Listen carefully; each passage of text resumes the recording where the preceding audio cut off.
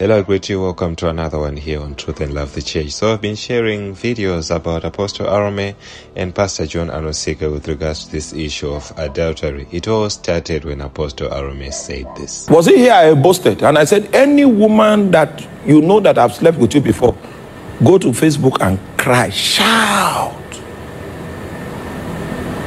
I challenge every pastor to do that. And because of this boastful statement, he was corrected by Pastor John Anosike, as you're hearing now. One teacher that claimed himself to be a teacher gave a challenge. If you're a man of God, you've never slept with another woman, come out and say it. I can say it boldly. Say, really? Look at that, is boast, pride from the pit of hell, because that's your filthy righteousness, and it does not amount to anything before God. Because even though you think you have not done it, it is by his grace and righteousness that empowered you not to. But here's my take in such type of nonsense words. My take there is, if you claim you have not done it physically, have you done it in your imaginations? Come out and tell us that you have not lusted after any woman. And you know, he defended his statement by saying what you're going to be hearing right now. You know what? I am sure of my integrity. And that's why I did this in South Africa. I said, hey, if there is any woman among you that I laid hand on, let the woman cry out. I found it from the life of Samuel. And we saw you guys going back and forth in the comment section saying Apostle Arome is right, Pastor John is wrong.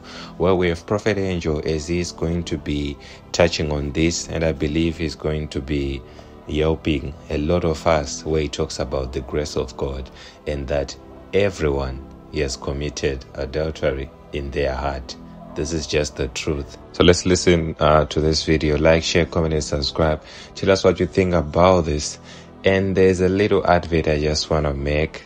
It's me just being me. You know, we did an advert about Pastor Chris's healing streams, which we told you that it's going to be from the 15th to the 17th of March.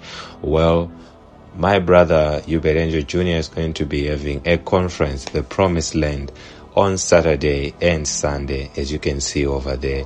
If you are in the United Kingdom, do find yourself there. And I'll meet you in the next one as always. God bless you. And you go like, oh, the technology has increased. You're being fooled. Consistently fooled. It's the same thing I've been telling people here about this thing that happened to this prophet who is dead, now who's gone home to be with the Lord. Where people just come in and say all kind of nonsense and nonsense and nonsense. Someone came in and said, you know what? I've never cheated on my wife, ever. Sir, Jesus did not talk about you sleeping with a wife. No. Jesus said, if you look at a woman to lust after it, you have already done this physical act spiritually. Just looking. And the spirit is more tangible to God than the natural. The natural is a shadow. So a man who sleeps with a woman physically and a man who does commit adultery with his eyes, the one who does with his eyes is worse than the physical one. Wow. The spiritual is more powerful than the natural. Yes, that's true. That's true. That's why Jesus said, if you so look at a woman to lust after, you commit adultery. There's no preacher on this earth who has not committed adultery. If not physically, with your eyes you did. These members in our churches are being lied to. So they will follow us thinking, I'll just be like our men of God. Then after 2 months they realize, wait a minute, it's not working. This might be just a Superman, I'm not. No, sir. No, ma'am. No, that's why God gave grace. That's why Jesus died on the cross. He knows you can't do it. You needed Jesus, not me. Jesus. If you follow me and study me, you will fail. I'm an exam and a test you can't pass. But study Jesus, you go to heaven. You study Uebert Angel, you will fail. Because Uebert Angel fails. Do you understand this? Yes, sir. I had a problem as a man of God. Not even as just a Christian. As a man of God, as a prophet. I had a problem where I needed to stop some sin. I needed to stop some tendency. And I couldn't. And I'm like, my God, I need to do this. I need to do this. I need to do it. I need to do it. And I will put all my power into it. And nothing. Oh, my God, what do I do? I got in front of Pastor Chris. I said, I heard that this, and people were saying this and this and this. But I don't listen to what people say. I listen to what God says about you. If God is not talking to me directly, if the Bible is not talking about you, I will not talk about you. I said, what kind of man is this that doesn't condemn me? He's just here to tell me what the scriptures are saying. He says he's only concerned about what God says about me. He says, I hear God to extend where God will tell me about you. And I will tell you if he's correcting you, where you need to go, how you need to move. My God, I was free. So did it give me a license to sin? No. It gave me an empowerment to stop it. Grace is the empowerment to stop sinning. It's not a license to sin. I was very fluent at sin. When I got born again, the devil went into a depression. He said, we lost a good man.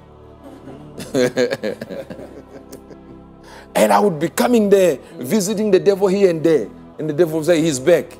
Then I leave him. He's back again. I leave him. And I realized one thing when I met a man that taught me about God's grace, why he came to die for us. That's when I would never boast about some holy thing. I would never boast. I even stopped exposing people through prophecy. Yeah. Because God told me, what if somebody exposes you? Would you be comfortable in the house of God? I said, no, I will stop coming.